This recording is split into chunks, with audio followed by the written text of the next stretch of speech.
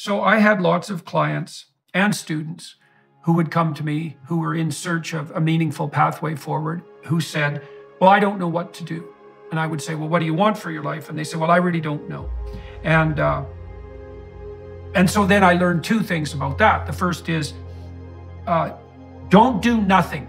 That's a big mistake, because all you do is get older and weaker and you withdraw more. And so even if you don't know what to do, pursuing nothing is a very bad idea. You have no hope then, because hope comes from pursuit, and you're anxious because you need to specify a path. So you have no hope and you're anxious if you do nothing. So nothing is not the answer. Because I wanted you to hear this too, because you're my nephew. So a dude screamed to me the other night, hey, Will, I want to be an actor, man. I want to be an actor just like you. You know, usually people say stuff to me like that. I'm like, yeah, man, you know, you do is give them an encouraging word. But I was just sitting here thinking, and it dawned on me, 99% of people that say stuff like that are not willing to do what it takes to make their dreams come true. The Marines have a saying, everybody wants to go to heaven, but nobody wants to die.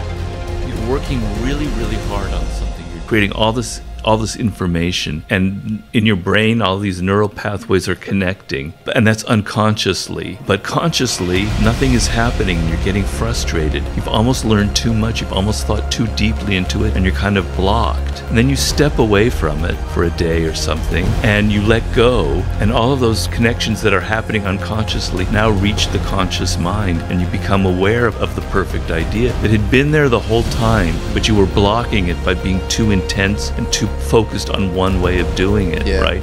So then the next proposition was something like this. Well, look, you don't know what to do. So why don't we just look and see what other people do that seems to work? And maybe you don't have to do any of these things or all of these things, but if you don't know where to start, here's a good place to start. There's 7 or 8 major domains. So you don't know what to do with your life. Well, let's break your life down. Probably you want an intimate partner. Most people do. Now, you might not, but probably you do, even if you think you don't. And so you might be one of those exceptions, but don't assume that to begin with, because that's an uncomfortable place to be if it's true. I'll say it again. If you don't fail, you're not even trying. My wife told me this great expression. To get something you never had, you have to do something you never did.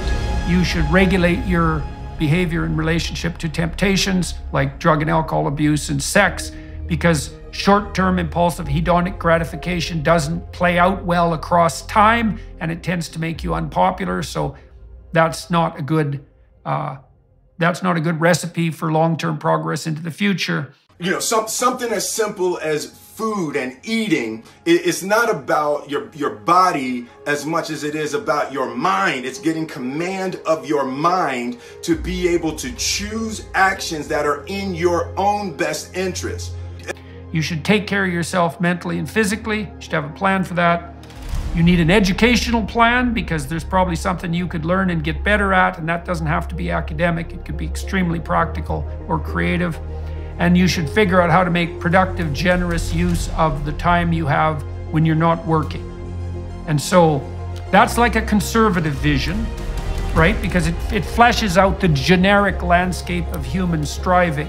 And it's a good place to start if you don't know where to start. You could start with one of those things and move towards it, or 2 or 4, and maybe you don't have to do all of them. But my experience as a clinician has been that if you are failing on all 8 of those fronts, you're not depressed, you just have a terrible life. And that's just real. At the center of bringing any dream into fruition is self-discipline. Frustration is a good sign. Frustration is a sign that you're going to be turning the corner at some point. If you give up, then that's the worst thing that can happen to you. Every day, we are choosing shit that's not in our own best interest, right? So if the world is attacking you and the world wants to fight you and the world's trying to hold you down, so you're gonna kick yourself in the balls? So you're gonna stop yourself from getting what you dream. Self-discipline is the center of all material success. Les Brown's a motivational speaker. He made an analogy about this. He says, imagine you're on your deathbed, and standing around your deathbed are the ghosts representing your unfulfilled potential. the ghost of the ideas you never acted on, the ghost of the talents you didn't use. And they're standing around your bed, angry, disappointed, and upset. They say, we came to you because you could have brought us to life, they say. And now we have to go to the grave together. So I ask you today, how many ghosts are going to be around your bed when your time comes?